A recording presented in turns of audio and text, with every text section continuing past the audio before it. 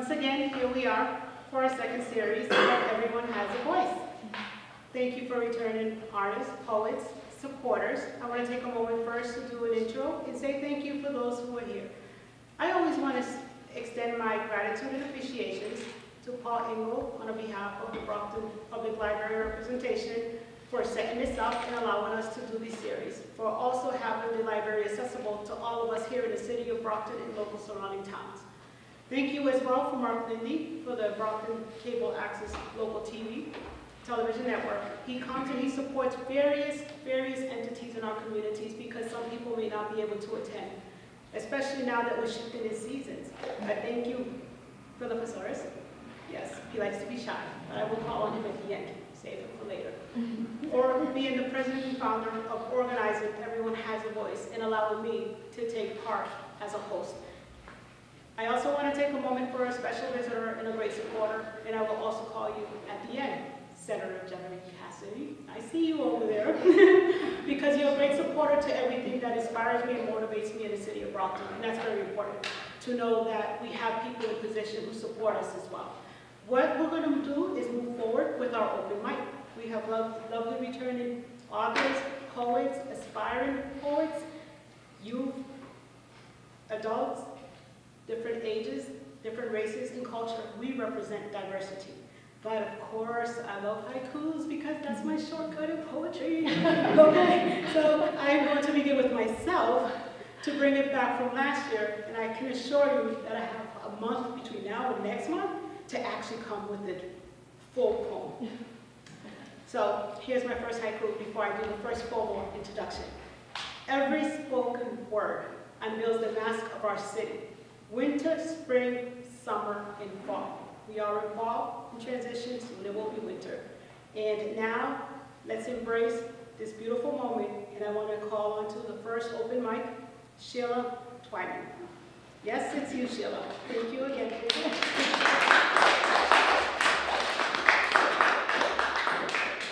Thank you, Ella. Well, in case you haven't bought your candy yet, Halloween's coming up. I have a kit poem about Halloween.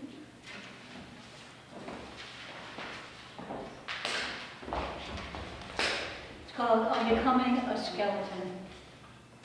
Her arms are outstretched on dark, thick moss. Nettle leaves wither in motionless hands. Her freckled face is pale, waxy, eyes and mouth open to greet the blowfly eggs.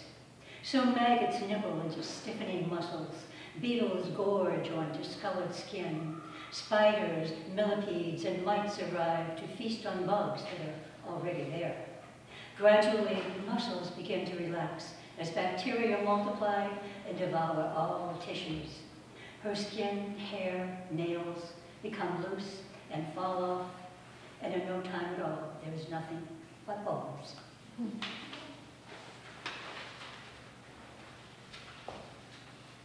I live near the beach, and down in the harbor, just behind the main street, is a very, very large parking lot.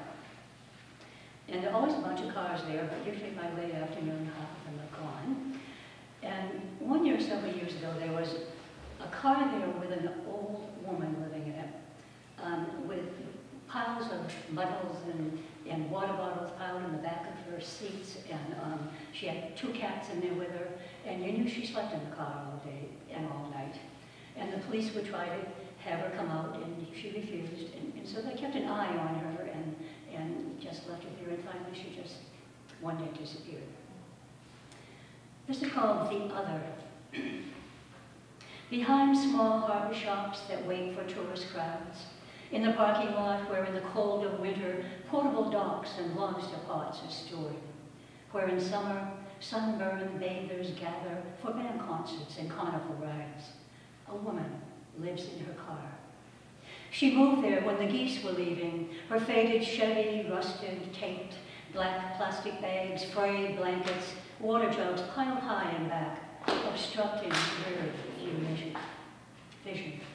She sleeps up front, reads and putters, leaving more space for her cat and herself, hums along with their purring. She looks but doesn't see People stare and wonder if she's hot or cold, smelly. If hunger makes her stomach churn, why she spurns their helping hands. She nestles in her world, within the world, sits amidst the seagulls. Sentinels of the harbor, they all watch the tides turn.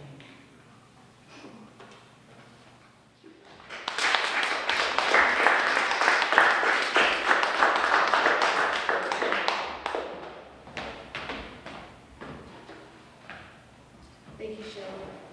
I appreciate that. And what I love is I can actually have comfort in just hearing your voice, your monotone, and just reading, because there's comfort in words, there's comfort in forms of expression.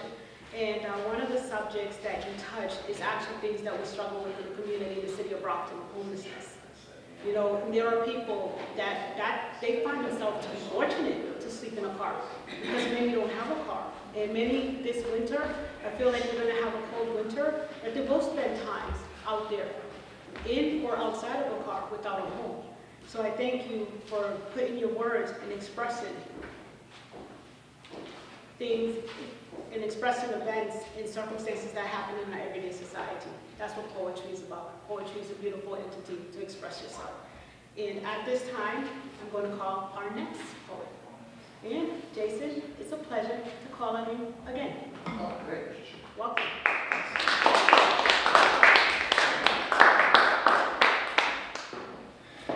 Hey, how's everybody doing today? That's good. That's good. So I have 2 books here, and I'm going to read one from my old book, one from my new book, and I figured I'd read one that I would start off with. That I wrote a little recently. So I guess I'll read the first poem from my old book. And as long as, and it's called Memories of Crescent Street. And I grew up on Crescent Street in Grafton when I was a kid. And I went back there when I was a little older.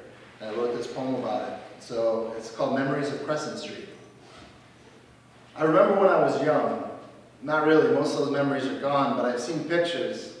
Family pictures of my smiling sisters and my older brother, all probably taken by my mother, although I remember my dad was there. He must have held the camera too. I remember, and it hurts to make my brain turn, happy moments with Nick in Grafton backyards where I would run down the field to Westboro Street early in the morning, wake up Rob and Nick, walking through paths we didn't realize fear yet. Revisited those paths maybe 10, 15 years ago. They scared the shit out of me then, behind my sister's apartment where that girl went missing, where the train tracks took us to Worcester, and in summertime we would walk to Silver Lake, Lake Ripple being too polluted to swim but always beautiful. We would get ice cream at the same spot, a main stop next to the donut shops. My ma, she worked at the Grafton Inn, and I would fall asleep on her bedroom floor waiting for her to get home. Back then when I could control my dreams. My mother would be home when I got home from school, and she would make chicken soup and feed me fluff and jelly, cutting each sandwich into triangles. That was the only geometry that mattered, the 360 degrees of love that my mother gave to me. My mother was den leader, along with this lady Una and this kid Kyle, or Keith was her son. I can't remember his name.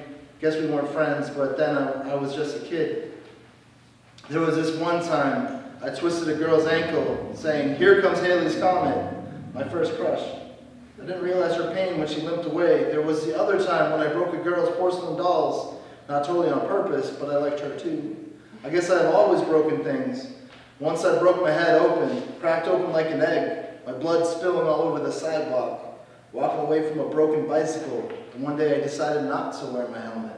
But still, when I woke up, my mom was there, my dad was there. After staring at a blue sheet, the doctor telling me to count backwards from 60 while he plunged a needle and thread into my exposed skull.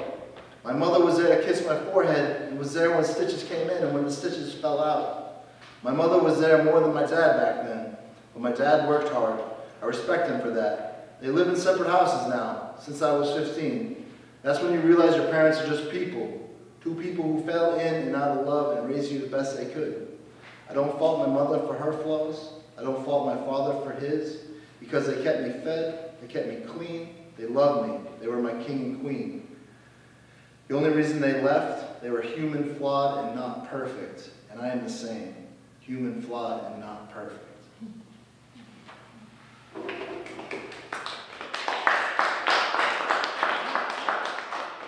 All right, so, I'm just going to read this new one because my phone is going to fall on the ground and that's going to make a whole noise. So, this poem is called, actually, it's called I Don't Know How I Can Get This Sad. I don't know how I can get this sad. I don't know how I can feel like this all the time and not give up. I don't know how anxiety has become such a strong barrier. I don't know how paranoia has made my snake a rattler. I just wish I could change my situation. I'm an alien in this space station. I need to read and meditate, fall back on the words that used to soothe me, like gravity, the apple in the tree. If I knew who I was and where I was going, if I wasn't afraid of your face, your voice, your words, your face, your systems, your anger, your misunderstandings, your embarrassment, your widowmaker, your thought hearing, your half flag raising, your unsafe streets to me, and your sadness and apathy, America, then maybe I could walk free proud. But me, I'm an angry inch, a sober stain on a blood-stained shirt. I'm only as alive as the beginning of the record before they turn, the flip, and I'm not your drug culture. I don't get high and laugh. I take a bubble bath with Zyprexa. Zyprexa is ugly, not sexy like Karma, not single like Dahlia, not empty like me, not wired and witless. Zyprexa is a hideous bitch goddess, Lamictal, its dog, and me the prescribed. We the people, the Prozac, the Lamictid, the Adavania, the Geodonic Society, the Lithumial, the Schizo-affected, us, the Saturday night crossword solvers, we the people, we the medicinal animals tamed in mental asylum in a scrapbook album in a Polaroid, we the paranoid android, we the people, we the non-pregnable, we the avoided. Turn around, Delta, turn around, Bright One, we the Devo with freedom of choice, the mother's blood, motherless, we the khakis, we the XXL, we the sandals, we the sandwich makers, we the medicinal, we the cannabinoided paranoid, we the idea resting on the beat, resting in peace, we the chain, we the ball, we the socially distorted, we the people. I am one in many, we the half-raised, we the affected, we the remembered, me the forgotten.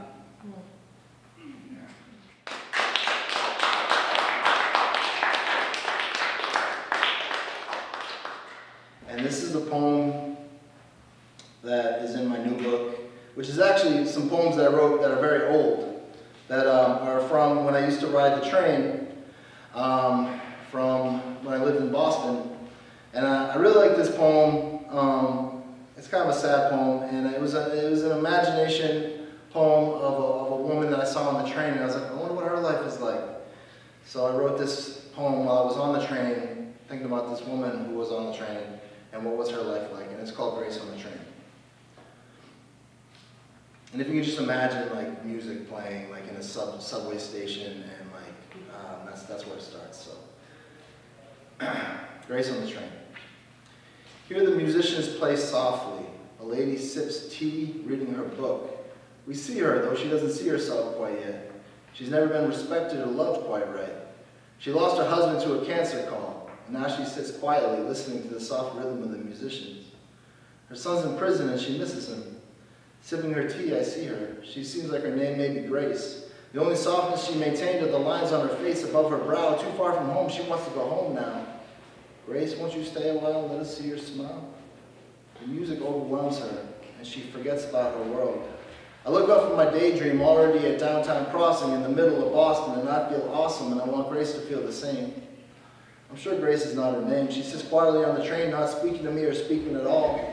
I imagine her wondering when she can come home and why life has to be so hard.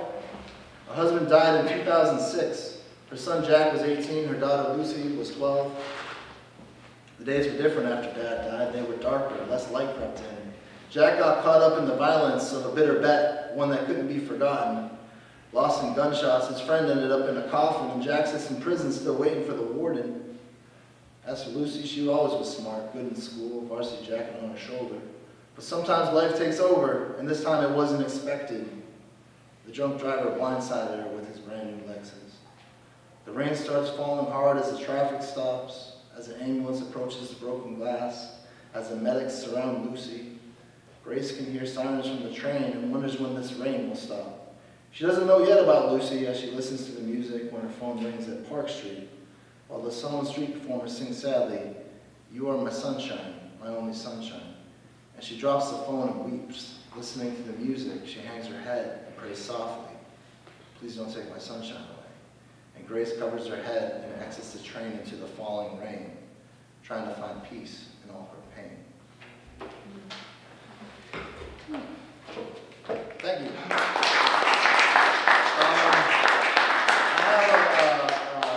I have a magazine called oddballmagazine.com. It's open to poets and artists. Please send your stuff to oddballmagazine.com. Check it out. We update daily, and we have a great bunch of poets who are on the site. So thank you.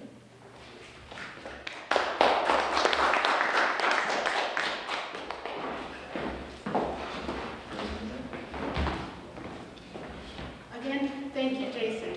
And I'm going to challenge you, Jason. The reason why I called you a little bit in the beginning is because I want you to, as we continue with our segment, we have 2 features in the end. We have more that are going to be sharing open mic, because you have an understanding, as being in the mental health field, the importance of writer's block, the importance of the inability to express yourself to the words, but you also captivated a peripheral vision, third eye vision, to be able to see the world and society and express something that you're tapping into somebody's humanity. You have the ability to tap into somebody's soul without conversing with them, because you have learned to observe and put the words that even you yourself have brought together to put it out there. You touched a couple of areas in your form of expression. Memories. We cannot go back to our past. We cannot change our past. The past is last. It stays behind. But the beauty of an evolved aspiring poet and an evolved poet and a writer is that you have the ability, as you stated, to revisit, to bring that past into future words for future healings. And that's very important. And I love taking the train, as I shared before. And when you referenced Downtown Crossing, before you referenced Downtown Crossing, I was thinking of a blind man that was in Downtown Crossing playing, and beautiful. Sometimes I take the commute because I just want to take the ride to observe, but life is in a subway. Life is in a subway in our Boston system, between Cambridge, Boston, like going to Somerville, and those areas. There's a beauty of art in life and not spoken words. So I will call on you. There is one poem before we do our features and when we end the open mic you want to share. Think about all the energies that's happening right now. Okay. I'm going to call you again. Do another poem. One, yes, to close out the open mic, because you're here as for open mic. And this is where I stand with the haikus. I have one more, because I feel like we are in movimiento, which means movement. And so here it is. We are the movement. Voices, the force of nature. Sun up, sun down, dusk. I'm glad to introduce our next open mic, lovely Beverly. Yes, calling on you. Thank you.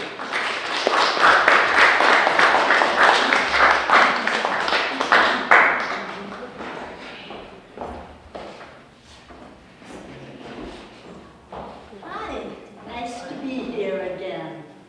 Thank you all for coming out. The first poem I will read was a finalist in New England Greater Brockton Society for Poetry and the Arts. They had a contest 9 years ago, and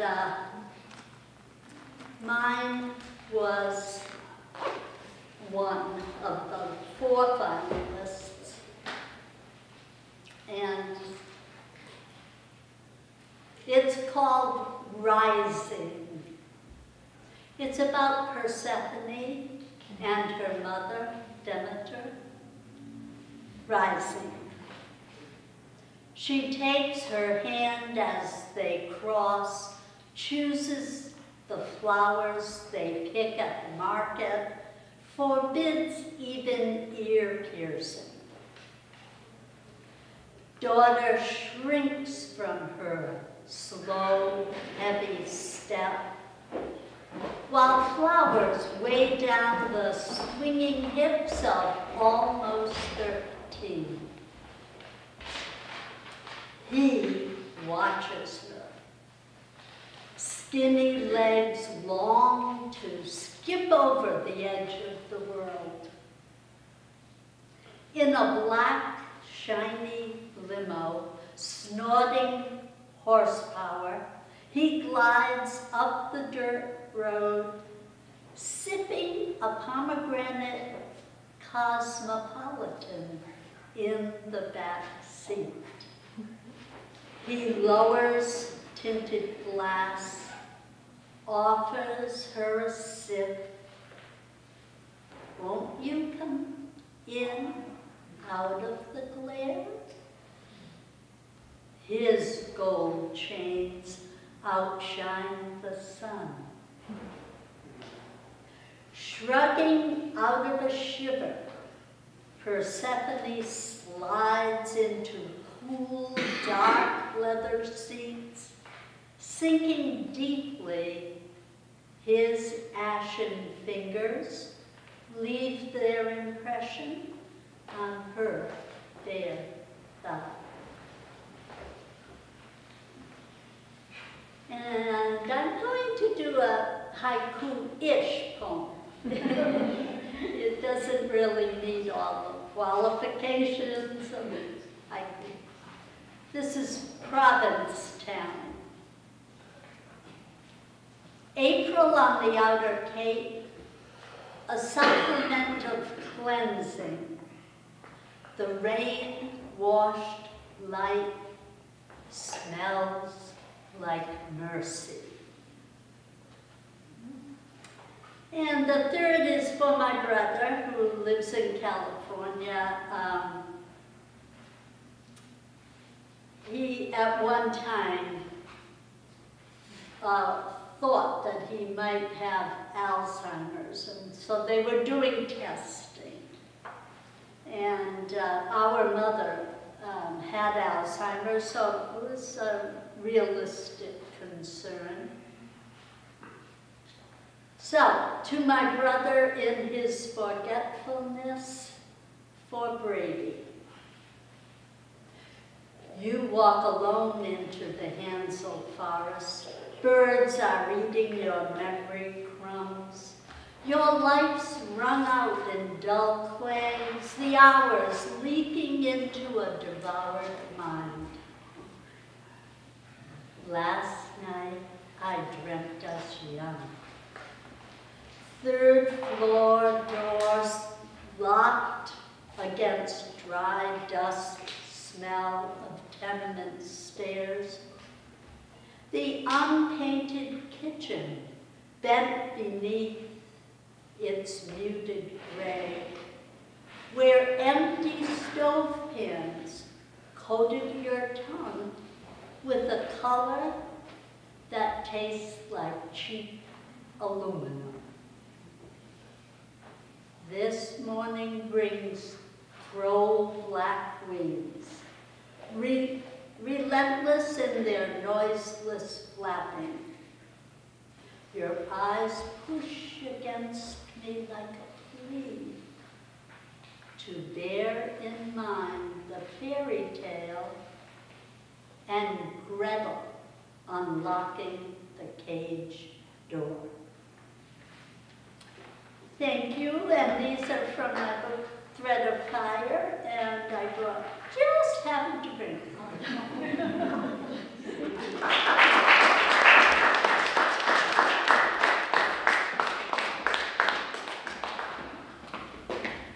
Thank you again. And I have best of both worlds when I see both of you lovely ladies here. I have comfort to my left and comfort to my right. Thank you. We're going to continue to proceed forward to stay on course with Everyone Has a Voice so that everyone can let their voices be heard. We're going forward with our next open mic, and I would gladly like to welcome Trish to come up and share her poetry. Trish, welcome.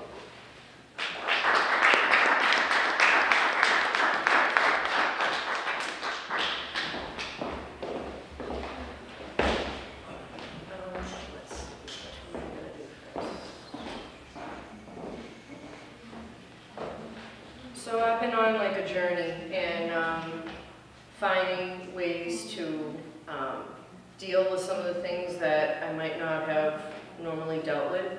So some of these poems are going to be a little sad, but it's to help me through the process. This one's called The Child Within. The child in me has had demons to get over. This adult is insecure, afraid, always looking over her shoulder. You gave me life, but oh, the hell you put me through. I couldn't fathom the depth or measure of struggles that were within you. There were many days I hurt physically, I'd break down and cry. You caused this hurt, but you gave no comfort, and I still don't know why. As a child, corrected with force, some discipline kept me in my room alone. I hated the solitude, the silence, isolation, even more now that I'm grown. This was abuse, the neglect, the shouting, your conditional love. I wasn't sure till now, but I'm a victim of. This thing that happens at home that no one talks about, revealing it will bring shame to you and your family, no doubt. I needed to be special, important, your delight, instead of disappointments of things that I didn't do right. You're pretty, but act ugly. You're smart, but act dumb. These words kept me where you wanted me, right under your thumb. I did my best, I tried so hard, but got nowhere. I got good grades, I was well behaved, but you didn't care. Rebelling was the next course. Since I was a burden, why am I not enough? Tired of trying to please you incessantly, became increasingly tough. I was a star, I didn't know, but I needed to know my ability to shine. The gifts I had, you hid away from others, as if they were yours, but they're mine. I entered a world that knocked me down and rejected me. It was no different from at home, where no one respects me. Will I ever be something? I will get these chains off of me? I have to. But how? I've got to break free. It's a new day, a new dawn. Independence is in my grasp, so I take it with both hands. It's harder to attain, and it slips from my clasp. I can only go so far ahead, then I'm lagging far behind. This is my life, not yours, through this daily grind. I'm worth so much more than you made me feel. I had no other role models, so I believed it was real. The longing to be held, accepted, and make you proud, sadly, it didn't happen. I'm just another face in the crowd. I grew into a woman broken, so empty. There's a dimmer in my light, having to relive the painful memories that sometimes keep me awake at night. I forgave you, now I must forgive me too. I'm no longer discouraged for not pleasing you. So I'm changing my perspective. To whom I belong and reside, my heavenly Father will constantly abide. For in God's sight, I'm fearfully and wonderfully made. I was in a dark abyss that got my mind reeling, so unproductive, the way that I have been feeling. Can I do it? No, I have done it, for God truly will know. I fought so long in silence, and the pain I refused to show. The child within is healing more than words could ever show. The obstacles will be conquered more than you'll know. For God is my Father, and I will please him with all my breath, and I won't stop this journey until the grave, my dying death.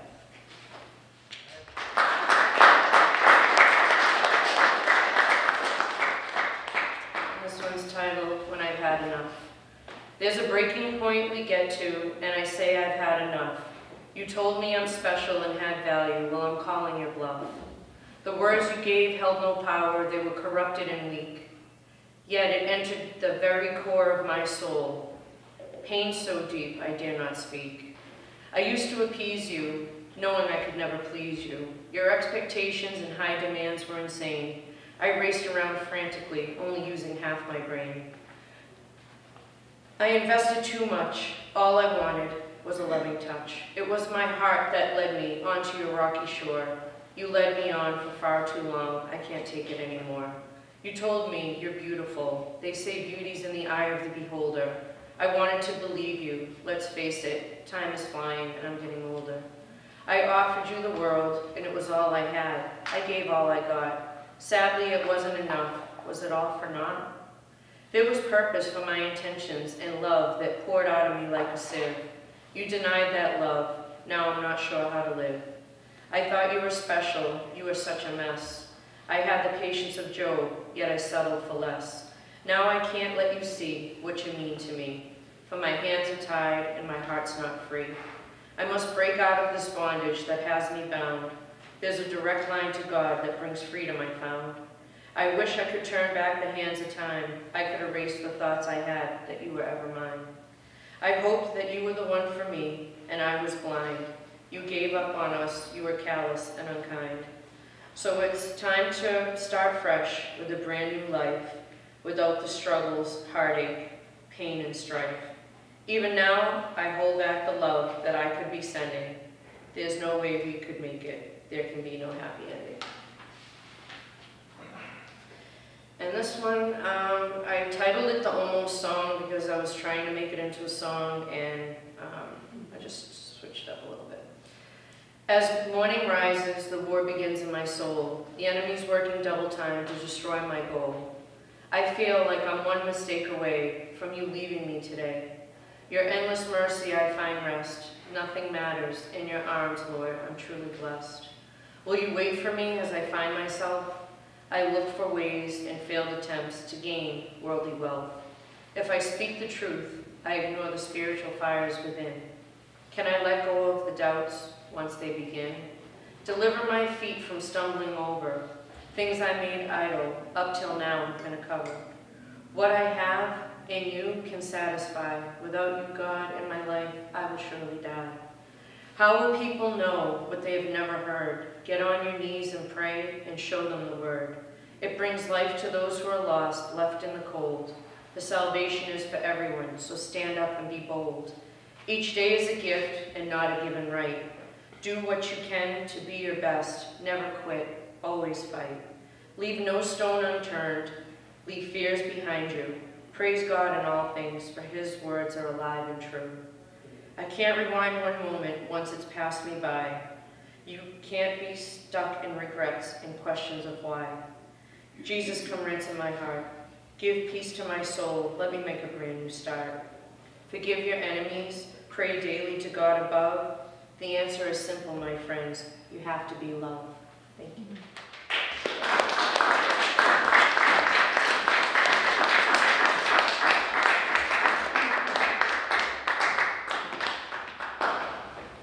We even have spirituality here.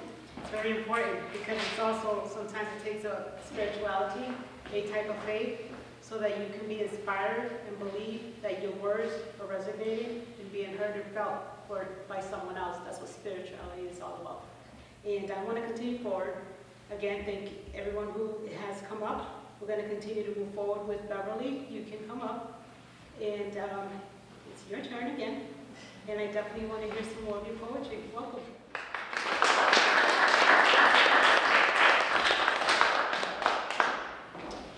Good afternoon. This is a great opportunity. I'm going to share some poetry with y'all. This is my first book that I wrote. This is lovely. Thank you. And I'm going to read one out of this book. This one's called Quite Lucky.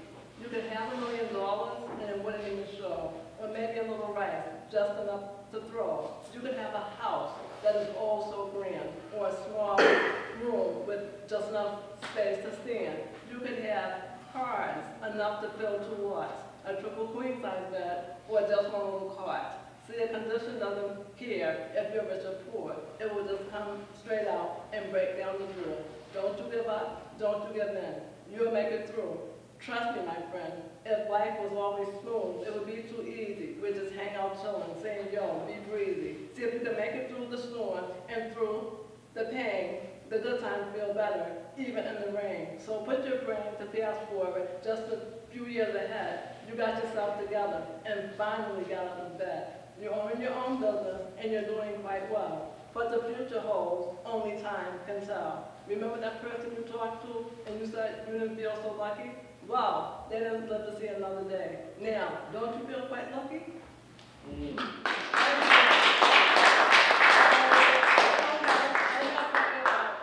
Not too many more.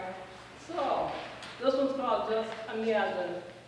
I see a bridge, oh so grand, and a castle that's made of gold and sand. There's places where the cars drive by. People are busy, some say hi. I see the farmer's market up the street. People shopping, there's plenty to eat. Further down there's a waterfall, children jumping ropes, some playing ball. So picture calming things like waterfalls and sing. Spray some lemon in the air, use peppermint shampoo to soothe your hair. This won't take all your stress away, but it will make you feel better through the day. So lighten your load and unwind.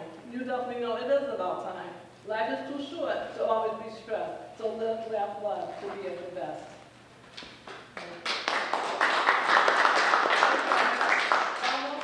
This one's going through the day. The orange horizon is so amazing. I can see some cows just grazing, a puppy asleep, basking in the sun, children laughing, oh how they run. I imagine a stream, cobalt blue. Imagining this picture, then there I see you, relaxing without a care in the world, watching the swans float and twirl.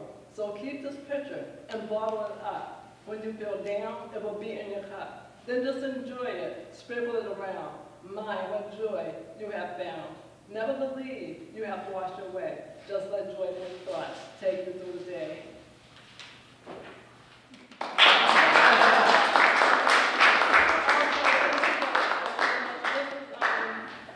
I said it was one of my debuts, along with many others, but this is the last one. It's called Watching Over You. You want someone to hear you, you want someone to hear you, you want someone to care. Hello, is anyone listening? Is anyone even there? You open your mouth to scream, but no sound comes out. What's going on? What is this all about? You know that you can make it, you're using your coping skills, but it feels like molasses going uphill. You wonder, then you wonder some more. You're stronger than you think. Just step through the door. The door to opportunity, the door to so much hope. Go ahead, you got it. Yes, you can cope. Well, I feel better, though I'm not exactly fine, but writing is my outlet, and it works all the time. Yes, someone hears you, and yes, someone cares.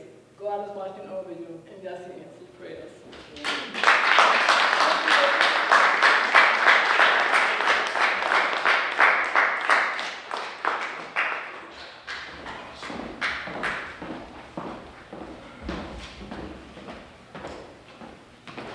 Thank you again.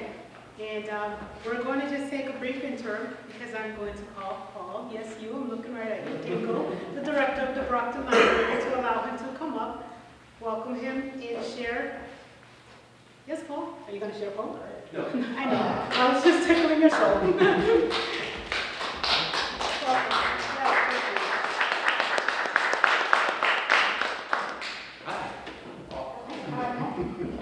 I always get put on the spot, so I use my unlimited charm to buy some time.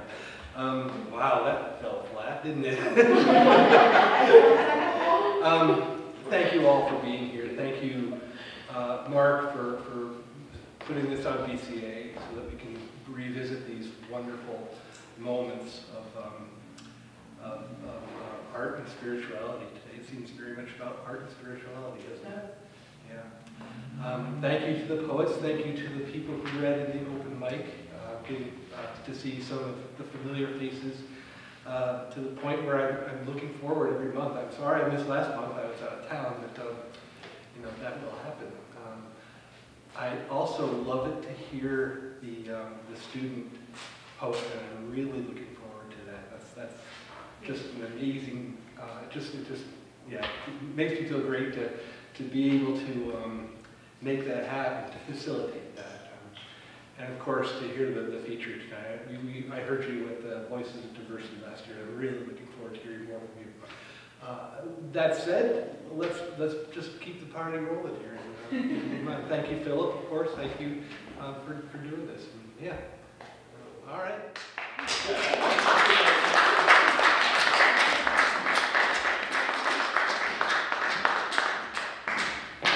thought Paul was a Philip is next. So Philipposaurus, welcome.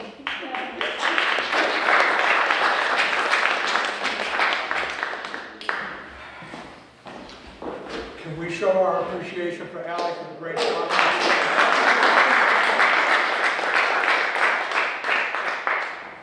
So this summer I went to Greece to visit my father's hometown. You know, my father's hometown is 4,825 miles from Brockton. To get to my father's hometown, you have to take a ferry, which takes 5 hours to get there. Rented a car and went to the outskirts of his village. And when I say village, I mean village. You're taken back almost to the 17th century. And park the car on the outside of the village because you can't bring the car into the village. You have to walk. And as I was walking through his village and I went to the birthplace of his home, I was, again, in the 17th century, just about. When I went back to my room, I flipped on my computer, and I was in the 21st century, which was quite a shock. But inspiration followed, and I wrote this poem. Ancient Ruins, a montage of 15 meditations. A day is but a moment among ruins.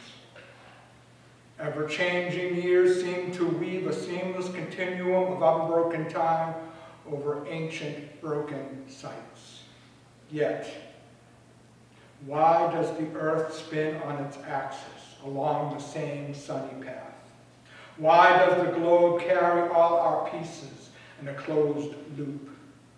Sky blue and sky white mirror the sea and draw us into reflection and seduce us to delve into deep, separate oceans to seek origin.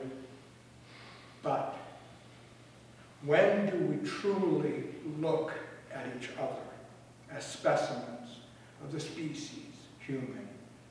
Are we evolving or are we devolving? Scholars remind us to learn from our past or be condemned to repeat it. But what have we learned of science, mathematics, religion, philosophy, and greed? Who gave us opposable thumbs to crush the future? Who gave us tools to create?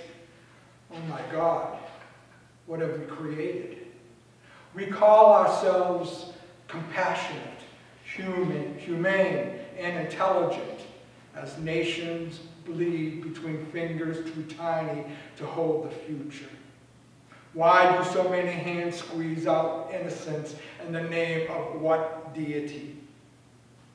Why do we seek sanctuary in time of suffering, seek safe passage, refuge, and haven, but harbor leaders who turn eyes blind or away? Does Mother Earth fear her garden grow barren as her marrow is sucked out, while crimes against humanity regenerates like an infectious cancer? We cry out animal at those who do us injustice.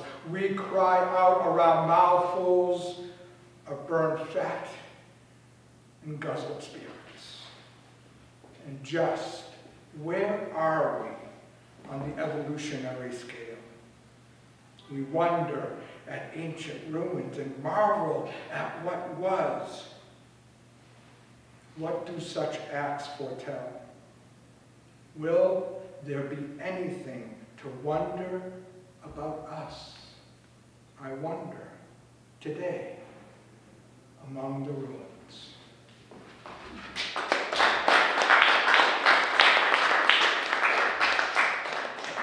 So this is my wife's 10th anniversary when she passed.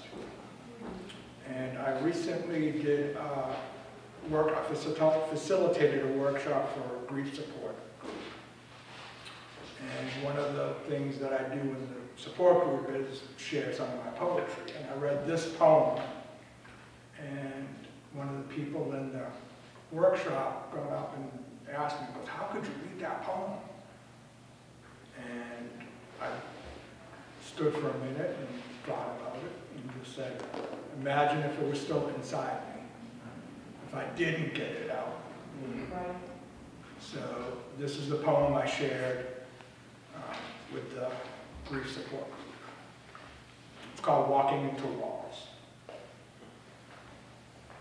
In the middle of the night, I felt you leave. The pillow hollow. Sound of the clock echoed time. It was just me crying. It was just you closing the door. The morning wept on the outside world. No rainbows. Sound of nothing edged through my body. It was just me walking into walls, trying to find my way, stumbling graceless into the unknown, demanding to make sense. I felt the mirrored ache, reflective sorrow, cold reality splashes my face, numb actuality awakens tears. It was just me, one day, then another, one foot in front of the other. I watched the wind take you away out of the currents of my heart, and now this empty ache, the Valentine heart replaced, and now this empty ache. My thoughts reaching to the times we held tight, fingers dig, fighting for every inch, not wanting to let go. What I didn't realize, these were the last passionate kisses. I didn't count the years, only moments life granted me, but that I took for granted. Tears, laughter, stillness, parted. Puff of breath erased the flame. Candle wax, once so soft and supple, hardens. It was just me, daydreaming of you. It was just me, awake, under sunlight, in an enclosed room. And I am walking into walls, trying to find my way, stumbling into the unknown. Graceless.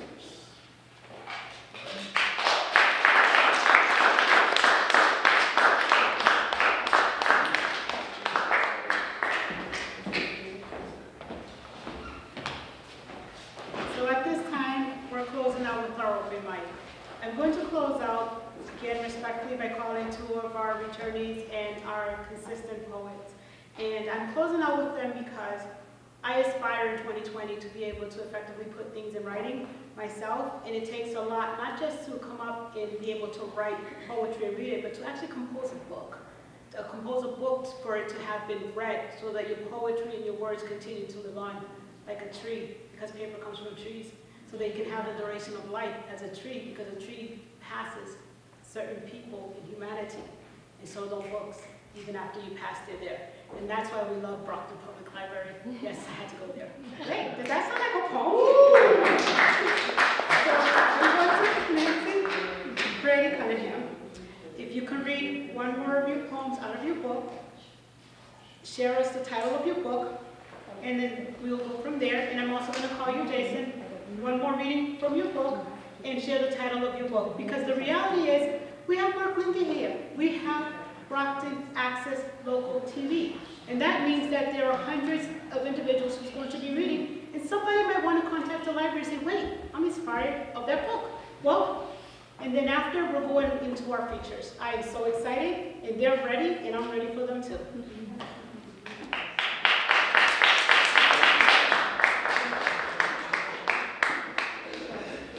Thanks, Ally. Appreciate it. So, Thread of Fire, poems of peril, longing, and loss. I'll be right back. And this is for my dear friend Dolores Riccio, who passed away a couple of years ago, very suddenly. So, for Dolores, as the crow flies. As the crow flies, she slips through the ribs, roosts in the heart. Her feathered shoulders wrap the morning close. Slow spread of wings, tears a hole in the muscle.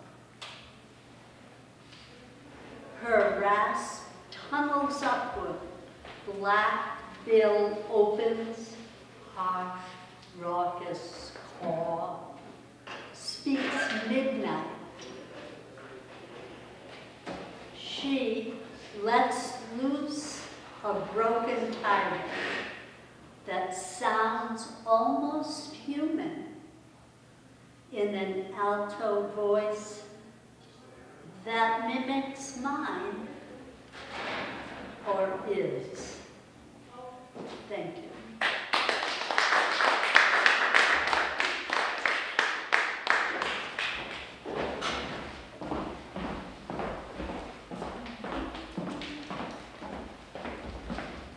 Alrighty, here we go again. Jason, let's go. Yes, you got this.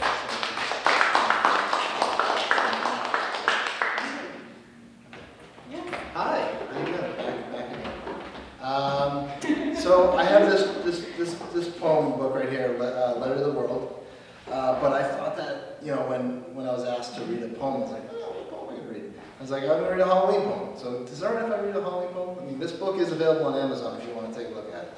And it's called Letter to the World, and it's a good book. And the other one's called Train of Thought. But I thought that would be kind of fun to read this poem, because it's about zombies, and I just wanted to read it. So, it's called, it's a jagged thought. You can find it on my website, on oddballmagazine.com. It's called To an Undead Zombie. Picture like Night of the Living Dead music.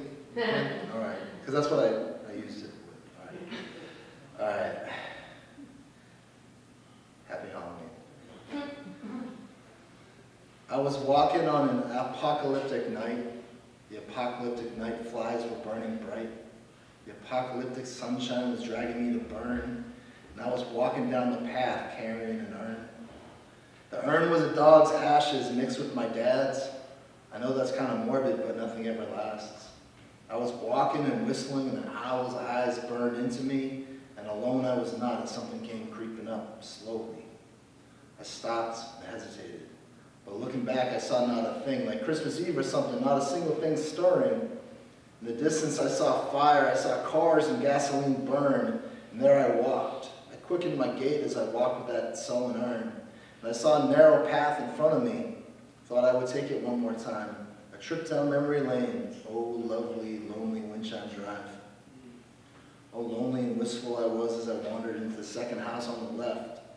I walked down the path and you wouldn't believe what I saw next. I saw a dog. He looked nice in the night, but when he looked me square in the face, he only had one eye. His legs were sort of broken and he whimpered, wanting to die.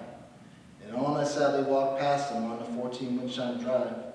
The door had been painted over from bright blue to blood red, and there was yellow caution tape and something definitely inside, but something definitely not dead. I walked with the urn and the door creaked ajar, and there I took a step, maybe a step too far. Because when I stepped into the house, I heard something stirring inside. I went to look around and then I heard, surprise, the lights flickered on, and there in my old house were my neighbors from long ago with a cake. I just had to know, was it my birthday? Was this just a dream? No. I dropped, I ran at the urn of my dog and dear old dad. And when I went to scoop up the remains, frantically I tried to leave to get the hell out of there, but the neighbor had my sleeve. So I tried again, but by then the other one drew near. I was scared, I tried to run and I tripped on the way out. And as I tried to get away, the dog with one eye could only watch as the neighbors rushed me back in and the doors slammed shut. All I could do was to pray, but to who or to what? I tried to run through them as I escaped them one more time, and I ran out back outside into the night and out from the pond. I heard some more come from the banks and creep up slowly. On I ran to the left, and there they were. I backed up towards the right and ran into her. The dearest one I loved so long ago came out from above the ground. Oh, her beautiful undead soul. She twisted back and forth, her hair had long grown long. Blood was in her eye sockets, but oh God, her eyes were gone. And there I was in my old neighborhood on that the coldest night with the undead creeping closer, me being the only thing alive. I backed away, I tried to, but I must have slipped over the bones of something near that creek. And there I splashed into the pond, the one I loved to swim. And it was cold, really cold, as they were closing in. So I tried to swim out to the farthest bank, 40 feet away. Figured I could run into the woods and then I might be saved. But as I tried to swim into the deep, my leg had started to cramp and I tried again. But my arm gave up and there I was in the middle of the pond, the one where I would go when I was young. Now the water was too high, it began to fill my lungs. I gasped for air as I began to sink into the briny deep. And there I sank till I fell asleep in eternal dream. But then the alarm clock rang and I awoke in pain to an undead zombie gnawing at my brain. Wow.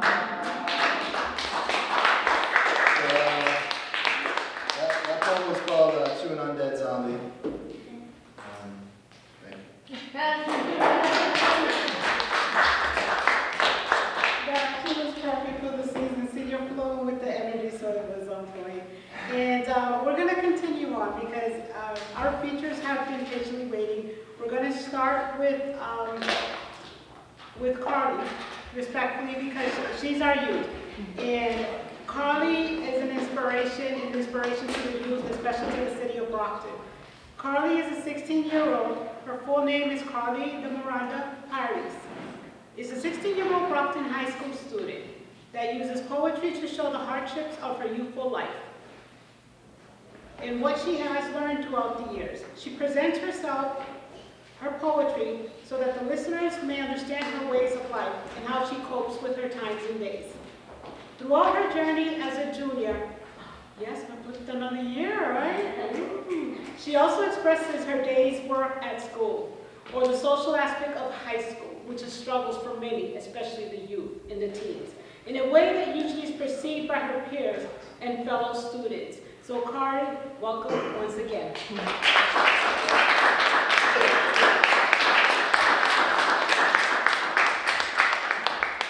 Good afternoon, everybody. Hope you're all doing well. I thank you guys for having me again. I'd like to segue off of what Jason said. I'm going to be a piece of bacon for Halloween with my sisters. So.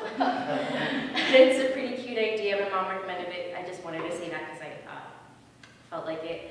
But to start off, I would like to say that I've been pretty stressed out with school.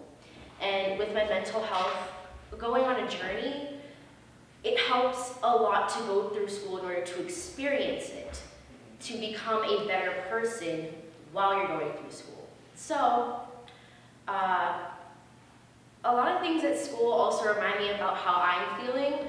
I just took my PSATs, I'm also dealing with college essays, and also my peers around me. They're similar in ways that I wouldn't think are good ways, but I really hope that in some way, someone could help them. So, I have a poem. It's called You're Not Heartless. It's about African-American boys within my school and their toxic masculinity getting to them when it comes to their feelings and coming out with their feelings. It's not a lot of times that you see a black boy within school, especially my school, going to one of their friends and being like, hey, there's something wrong, I need to talk. I know there aren't many people in your life you can completely count on when it comes to your feelings. You suffer from trust issues and the constant thought of someone using what you feel inside against you. Your world is filled with people who have taught you this mindset of being tough and to be a man. You're supposed to create the definition of a man, not others. Those people who sleep well at night knowing you're struggling and have no intention to help you, have no thought of you when they sleep. Don't push other people out. Let them in and you'll realize how great it feels to let everything out. It's normal to feel this way. Your homies feel it too, and you know that. If you can be there for your boys, why can't they be there for you? It just doesn't make sense. Baby boy, when you realize that you feel lonely in this world or telling lies to yourself, you allow the behavior of the pure distress and frustration that no one understands, but you don't let anybody in. Other people in this world feel lonely as well, so how can you say that you feel lonely when those strangers are in the same boat as you?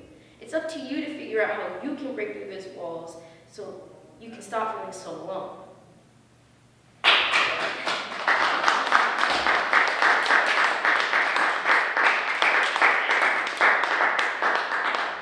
Segueing off the topic of school, I feel a lot better when I vibe with a lot of teachers. And about 2 of my teachers that I'm with for this year, I enjoy so much going to their class. Like, it just makes me happy thinking about them, sorry. So, a lot of times I see teachers that don't really care as much about the student's education as a student does. It's kind of just like, I have a C in this class, what can I do for extra credit? And they're like, oh, you can't get extra credit, sorry. And it's just like, that doesn't help me. That doesn't help the student. That makes the students more stressed out. And I believe school should be a place where a student believes that their environment is safe and their environment is educated enough for them to succeed in life and to realize that, hey, maybe inside of another environment, aka college or even my job, that I could be doing this in order to benefit myself or to succeed. So this next poem is called Teachers, and it goes out to my art history teacher, Miss Liberty, and my math teacher, Miss Besra. And the poem is called Teachers. This poem goes out to the teachers who get up earlier than the students and don't complain. They don't get their coffees and they don't grog in class. The teachers who care more about the student's education than the student themselves. The teachers who are close to tears because they see a student with such a bright future being decimated with a wave of unproductivity and low grades. As a student, to be in a class for half of the year with such a quiet, non-participating class makes me upset. Almost as upset as the teachers. They make lesson plans for kids who look half dead or on their phone for the majority of the class. They sit there and teach kids that complain about their grades, but as soon as they do so, all the teacher has to say is get into their brain is, I don't give you your grade, you earn your grade. I'm glad that they take the time out of their day to teach us things that aren't a part of the class. Teachers teach us things that schools don't ask them to. Thank you.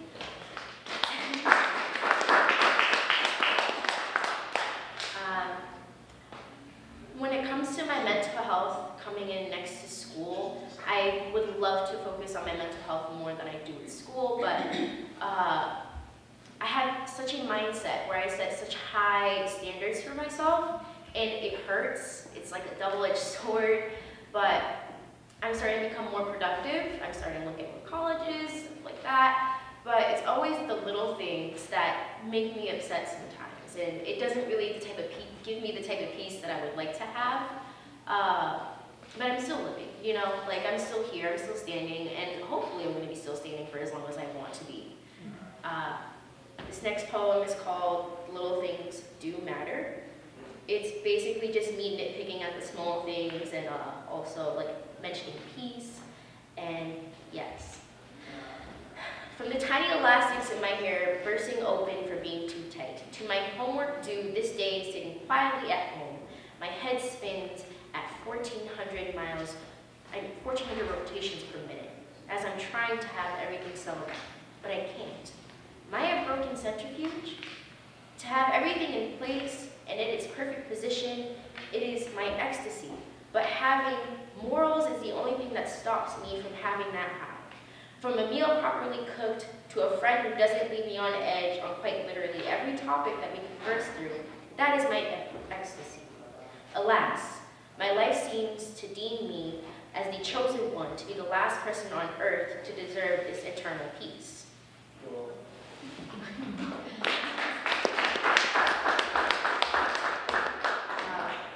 So, I really hope that schools in the future will start focusing more on mental health as they already still do, but for a student to come back to school after going on a mental hiatus, to come back to square one with a bunch of work, an extended,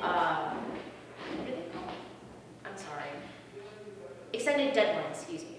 Extended deadline, it's almost as if they want you to be overwhelmed. And I'm hopefully thinking that like school doesn't want you to do that, but that's what it seems like. And I'm hoping in the future that there could be a club or even a meeting, that there will be more mental awareness within the school, because a lot of students already don't really talk to a lot of people. They only have about 4 adjustment counselors at BHS. I'm grateful for that, but there needs to be more focus on mental health. Sorry.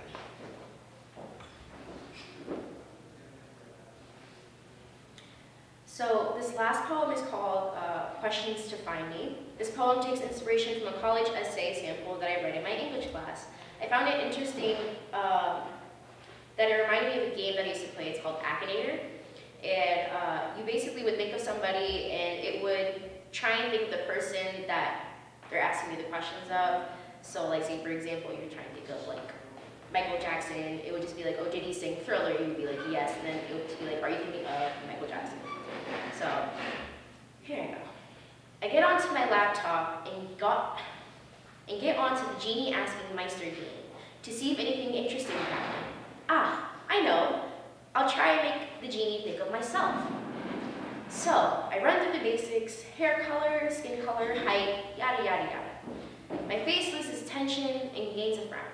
One of the questions I'm asked is this person depressed? Now, I don't know who has spied on me well enough to recognize that I am of such nature, but they hit the hammer on the head of the nail on that one. I say yes. The genie asks me another question. Is this person a people pleaser?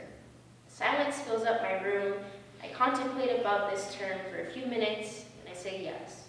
I'm somewhat in despair due to how accurate this genie is. Question after question, it gets to the point where it's personal, almost turning into an alter ego of myself where it judges me. They ask me, does this person have a disgusting looking face? Are they extremely close to being classified as a midget? Do their fingers look like baby carrots? My mind is racing with thoughts, but I say yes to all those questions. I stand up and walk away from my desk as I look back to see the genie almost kind of looking like me. I ask myself, was I judging myself the whole time? Was it me asking myself those questions? I see my name pop up as a person who the genie thinks I was describing, and I'm in utter shock as to what I think of myself. You?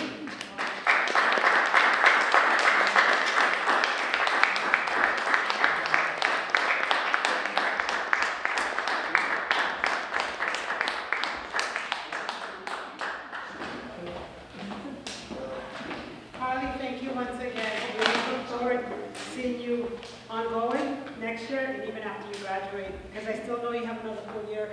And as Paul, our director, stated, this is what's one of the things that he's definitely inspired and loves to facilitate, and we in the community love to encourage, love to build, love to support our youth. And you are a voice of many. Brockton Public Schools, especially the high school, is overpopulated, and many of the students are not able to express themselves. And I hope that you continue on to advocate and most be able to share words right there at that high school, and whatever we can do to support and advocate on your behalf to open those venues, that's what we're here for. Thank you. We're going to move forward, and before we close out with our last final feature, we're going to respectfully call Beverly one more time, because she was also an author and wanted to share one more excerpt of her poetry and her poems of her book. Welcome, Beverly.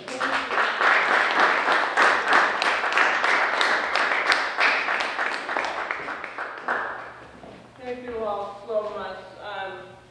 My sister, she has a bachelor's of art, Notre Dame, but that's not what I got stood up here to say, but she always told me, she's like, Bev, speak up, speak up. I'm like, oh. But anyway, here's another poem from my book, and see, inspiration to see, purple is my favorite color. Okay, this one's for a brand new day. I feel better. I'm up and I'm dressed. My hair looks nice and my clothes are pressed.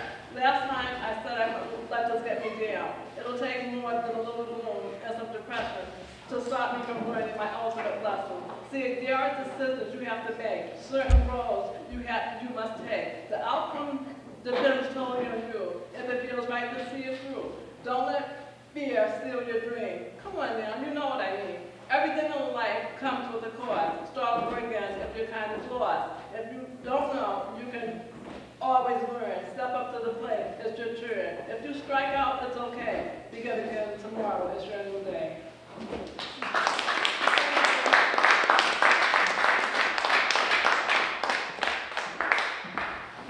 Okay, wow, that sums up open mic.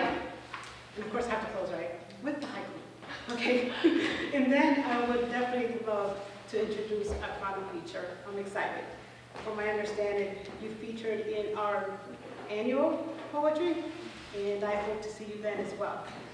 So here's my little haiku. Your eyes, my eyes, watch. Fly around soaring eagles. North, south, east, and west. Welcome, Christina Lyle. Parents, so I'm going to give you a brief bio. But what I like with our features is I like for them to also share part of themselves.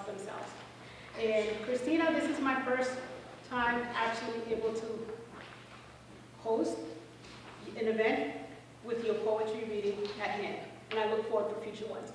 Her parents escaped from China's Cultural Revolution, settled in with her to live in New York City's Chinatown. The backdrop informs much of her writing. She holds a bachelor's in writing, literature, and publishing, and an MFA in creative writing from Emerson College. Formerly an ESL counselor and translator, she is currently an academic advisor and a writing instructor at Boston Architectural College. I understand now you was feeling empathic with Carly's poetry, and I saw that. I was like vibing with your response. So, and with that being said, I'm going to leave the remaining part of your bio because I would love for you to come up before you go forward in your poetry to come share a little bit of yourself. Christina, welcome.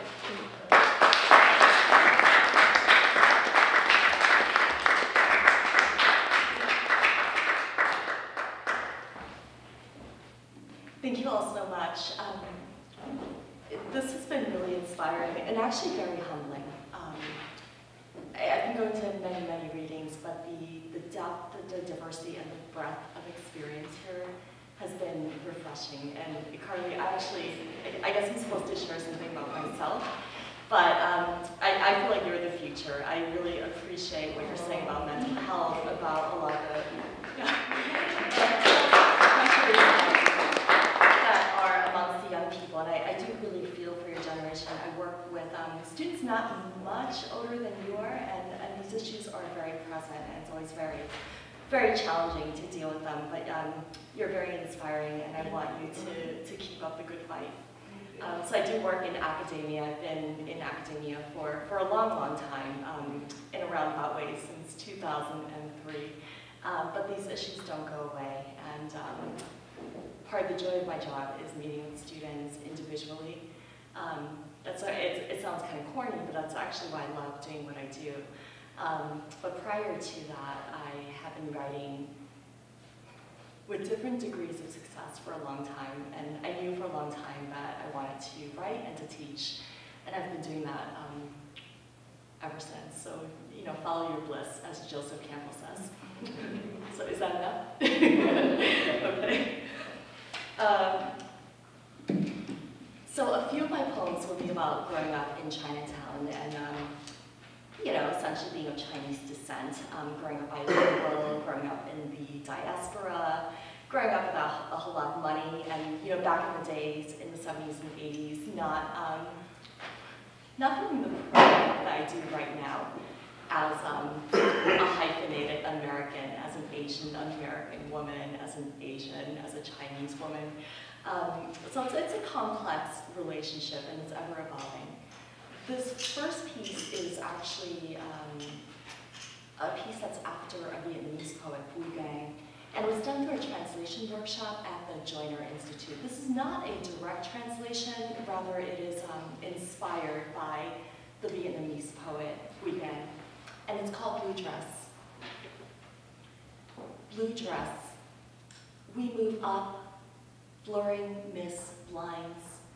We step, the path slips, from grass, from love. Youth is sorrow soddened. We wait for apparitions to be swallowed by moon. Remember our birthing, a woman sways in blue. Remember silkworms feasting on mulberry leaves as river fills our throat.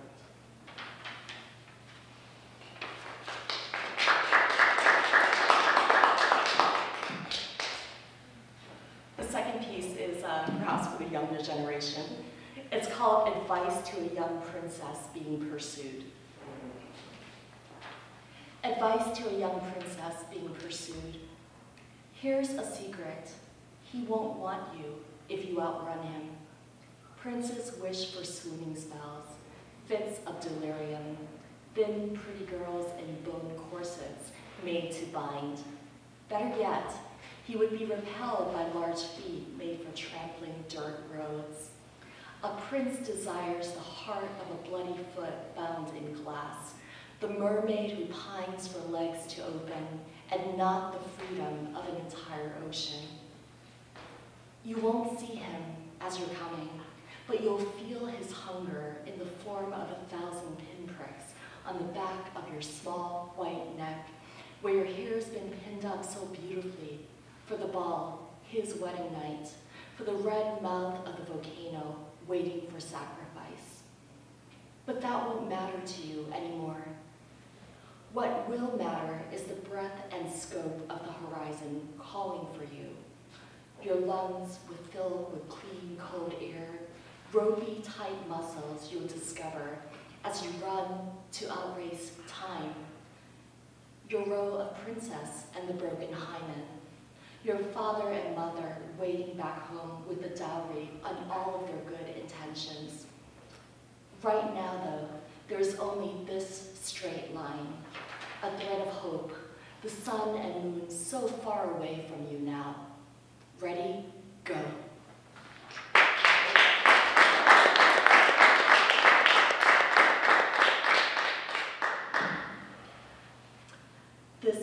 This next piece is entitled Ophelia in Stasis, my liberal interpretation of the Shakespearean story. Ophelia in Stasis. I won't imagine how long she's been there, in silver river or bathtub, with her head bent back against the hard white marble, or fingertips slipping along the edge of flood. I'll try to imagine her body's movements now, swept along with the currents and eddies, her hair seaweed waving for sailors, her own sailor, never to come again. She must move now, as she did in life, flowing with whatever wind and words whispered in her ear, with scarcely an afterthought, propelled always by another's momentum, by the sword and thrust of another's words. She could be ageless, but most likely she's a girl. Her limbs are slender and white. I would see the pronouns clavicle, her throat opening tonight. Over and over, her drowned form, the silent transgression, has been linked to water lilies, crowned by flowers and reeds, surrounded by small golden fish, captured in words and frozen by the master's eye. But I dream her core sometimes as a red fist, ready to awake, shaking off the clinging flowers, ready to eat the world.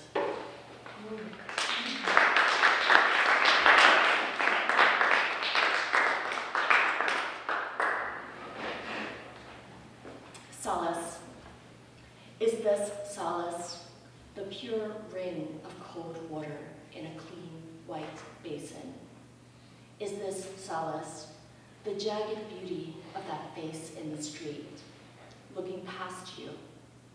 Is this solace, your arms pinioned by a lover who does not know your last name? Is this solace, being alone inside a subway car, the dark tunnel, a gloved hand stroking you? Is this solace, the perfect equation of desert and sea losing themselves to sky? Is this solace, standing on the red verge of disaster, watching stones fall, letting go, becoming water?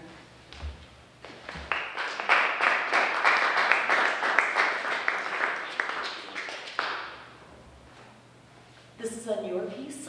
It's called Snapshot. Snapshot. Glimmer on the sidewalk. August grid smells of old hot dog water. pigeons bathing in fountains, children running into fountains, shimmering up fire escapes, and this whole damn apple wavy with summer, stank, and construction yells, and how mommy stops me from buying arancini as I quell saliva and lust. Boys grow tall and harder in their Jordache jeans, breakdancing near the Jungo gym, and Gina can't have enough Aquanet to keep her bangs so high, closer to Empire, her state, the apple of her ass, taunting the entire playground. Even the cigarette smoke snakes a corner, all over, all over.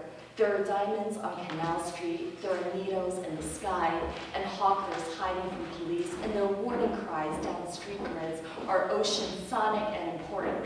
So blankets of fuchsia, sienna rapa, as hands hide tchotchkes, fruit flies all running away from the Scrabble, this gaudy dragon ghetto of the Northeast.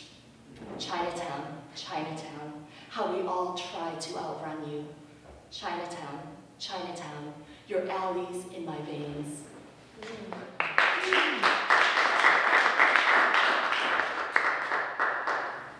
Perfect.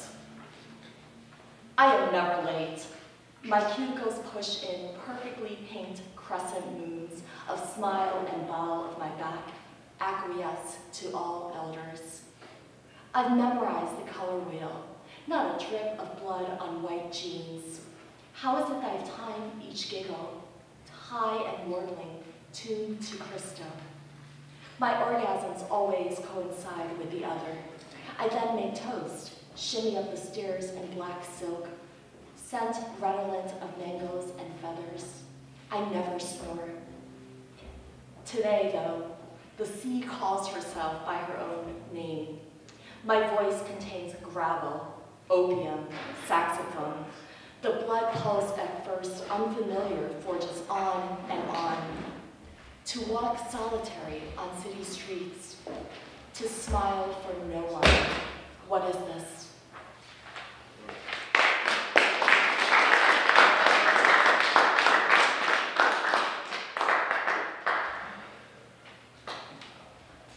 This next piece is untitled, but if anyone has any ideas, I'd love to hear them. It's for the Statue of Liberty. Very timely poem, although I did not write it recently. Untitled. She stands, back to the billowing wind, the green, isolated wreckage of a gift long rusted, pained by consumption and 1,000 centuries of rain. No great wind lifts her dress so that we may see the woman, the girl underneath the green, the flesh of the promise, the tired come, the hungry, in masses gray and forever. The land is divided into lines, state, brother, color, north and south, and sister and bloodlines, and the lines will continue to threaten until the cup will crack one day, until something more than blood will flow from the earth below. She stands on land that is half island, half haven. They will come because of streets which are gold, because of the burning fields of sugar cane and the burning buildings of genocide, fratricide. They will come because of hunger and a thirst something more ambiguous, something not, never to be found underneath a rusting steel skirt. Fairies circle like birds or prayers around her. When they come, they will renounce their homelands, their names, and the places of wandering so long ago. The old streets melt away already, soon. Now, they turn to face destinies as fragile as islands. There's the uncertain mooring rocks a lullaby. There's unknowing as babies. The great green lady never smiles. Her glacial beauty is a mocking promise. And yet, we wait for the wind to blow her dress. We wait for her to reveal her secrets.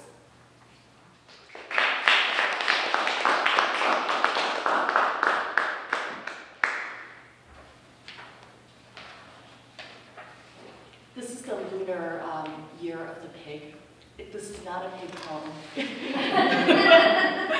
It's a Lunar New Year poem based on memory.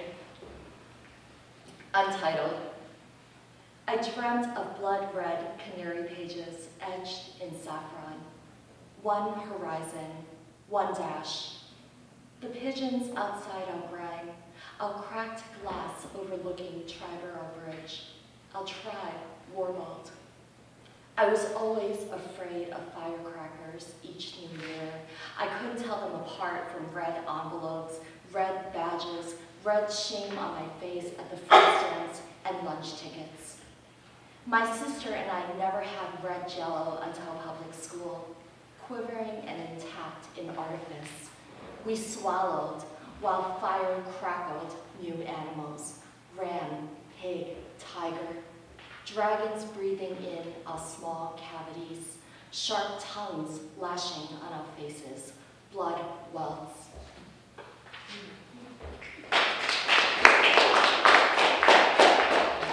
I think I have about 4 more pieces. Thank you all. Sonnet. I want to meet you in uncertain light. I want to meet you surely, hours like silk unraveling before our eyes. Bright is our tomb of sorrow. Days of milk have fallen from fingers. Dust replaces song. You drink and try to break me by uncertain dark. I think and learn to live with knowledge, bloodless. Apart, the pearl is everything without the oyster. Together, yet, they brave the shocking sea, its daunting face inglorious. The blue of eons waits for each of us. The stars explode in gray, unclean places. And you and I will look beyond these burning spheres. So large and soon is this lifetime, your hand here.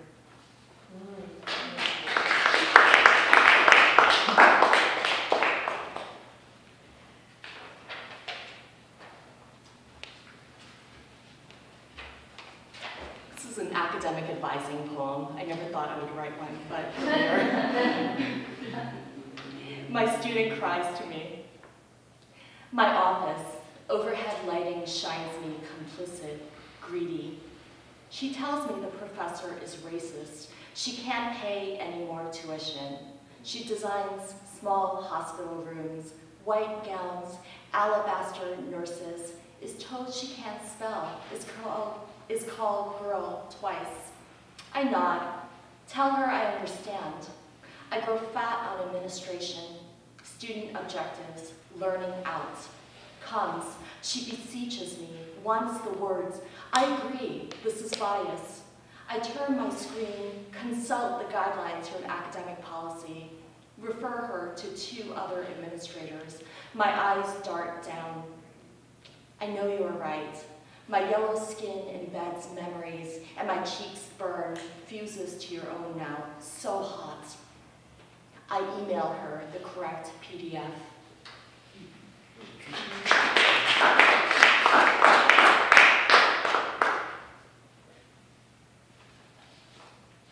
Only. This is only one street lamp. It is only your face illuminated by brownstones and moonlight. The clean shell of you. It is only the rain, this night, this rain like poison, softly singing. I am telling you that your fleeing sears me. I am telling you that the world flees and sears. I am telling you that sometimes the axis does not comply. 2 hands do not meet. But nonetheless, we turn. We keep turning. Tonight, the globe quakes and threatens to split. We are afraid. We do not know who or what will come from this darkness like tar. Tonight, we are all refugees. What sort of country would accept us like this, naked, without reckoning, and without alms? Tonight, roses and geraniums bloom and die quietly. They are their own life. They have nothing to do with us. What sort of world would wait for us while this happens? One street lamp, one man. this earth like a crazed widow calling us back. Here, we are beyond knowing. We are defined by amber, and we blaze.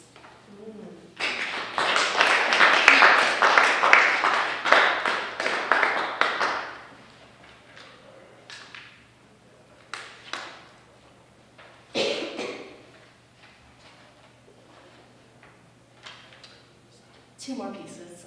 Of a short piece called Awake. I suspect many of you in this room deal with insomnia. And then a longer piece called Empty. So I'll read Awake first. Awake. I don't want to be up like this, like the leaves outside this window. Their flat palms eclipse the surface of the moon, and I am not blind. But nonetheless, it is 1 o'clock. The night turns vertigo. I turn in towards myself, sink into years of blood and bones, juices and hot salt. I go deeper than tissue. I fall into the last division, essential, starlight. I bite into my blanket and pillow. Elsewhere, people are sinking their teeth into steaks with the fat reflecting the sun's light. I'm hungry. I drink hot liquids, but I am so hungry. I stay awake, count the dead, measure my own odds, wait for morning. Tell me, what is normality? What keeps you up at night?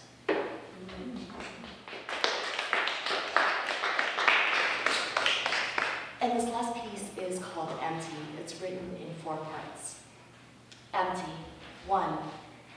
Snow White lived long enough to see her bloom destroy a family. Mother, let me reassure you that I've held my bloom in check. My body holds a power in the shift of my hips and the slide of my bones, the purse of my lips. I move and then respond. Does this frighten you? Will we live out another Snow White story again? Soon I will shrink. There will be no competition, no fear, and I'll need less than snowfall to survive. I won't come for anyone, the vacuum between my legs, familiar like the coldness of dimes. My hip bones are their own mountains. Every night I scale them with my fingers, and I always win. I always reach the top. A woman is a vessel. I'll keep my own container empty. It is not a return I want, not to the womb, to the laps of fathers. It is a need for cool blue stars, a body written in angular lines, the truth of a field without wheat or snowfall. No man will fight through the wall of roses for me. A spinster girl dried out before her time. 2. To float beyond bellies and thighs means to go beyond that body in the bath, languid, dumb to cold and hunger. One by one will scrape out sustenance from the bottoms of bowls, from servings no larger than fists. Our hearts go on yearning as pure muscle, float as angels and vultures, searching for the dead, decaying matter, good enough for us. This is the field we run on. 3. Remember, a city street in December and we're holding each other in the snowfall. I am 5. This is a game. Flakes of snow fall onto our tongues, chocolate, vanilla, mango candy. Around us, the city burns with the cleanness of bones. We are composed of marrow, sinew, radiance. Your arms lock around me. The world rocks into a context I can finally understand. I'll never feel this nourished again. Remember this, I have never rejected your body with its milk and musk. Always there was upheaval between us, skin, the thin edges of cliffs worn already. Overhead, skywards, the baby birds call out to the sun. All this need, expanding the sky. 4. Dare to live. Wait for me in springtime, when Kayla lilies and jasmine blows across our skin. In the silence of bell towers, the echoes come, holy, holy, holy. Forget the rules of marrow and hunger, incessant ice upon your tongue. The oranges are crying out for you. Here is sugar, here is salt. Here is your belly swollen with almonds, chocolate, the fattened beast, the unborn laughter. Thank you.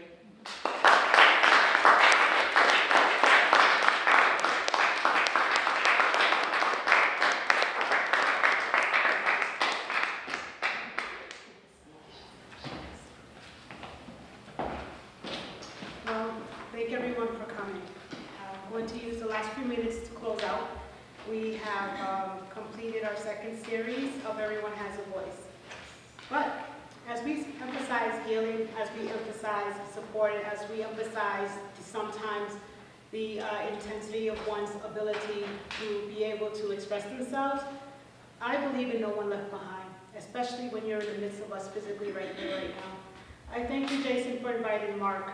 And Mark, I know you were going to share with us during open mic. And I encourage you, I do. What I said out there, I truly meant from my heart and soul. And there's no way that we can leave without supporting and giving the platform for you, for your very brief, short poem. Because I know you're going to be coming in our future. And we have events coming up. I'm just going to, for closing purposes, I'm going to share the events. And once I'm off the mic, Mark is going to come, take his momentum, and then we're going to sum up, and I appreciate everyone that has come. So we have an upcoming series, and we've heard our features, Christina, as well as Carly. And I'm excited because you're both part of Voices of Diversity of America. And this is the upcoming event coming on November 1st here at the library on a Friday evening. It is a multilingual poetry series where one's going to come with their cultural, ethnic, and heritage background and share poetry in languages that include Arabic, Cantonese, Cape Verdean, French, German, Greek, Haitian Creole, sign language, very interesting, because words sometimes are not spoken, but they're also utilized by their hands in motion. English, Spanish, and Yiddish. Our next monthly series will be Saturday, November 16th. Please come, welcome, and we welcome you again for open mic if you weren't featured. So at this time, I'm closing. Thank you for coming. Mark's going to have the platform for his brief poem so that he's encouraged to return. Thank you, everyone.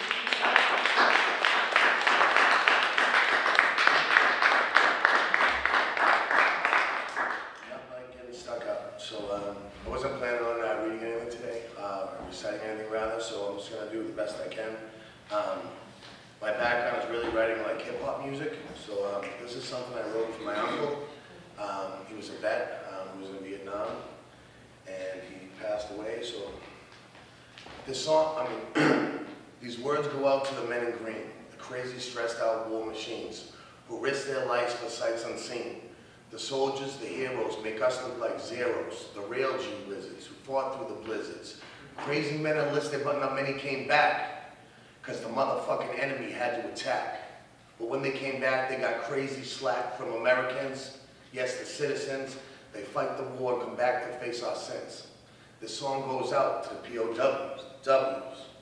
I dropped this poem that used to be a song for the POWs.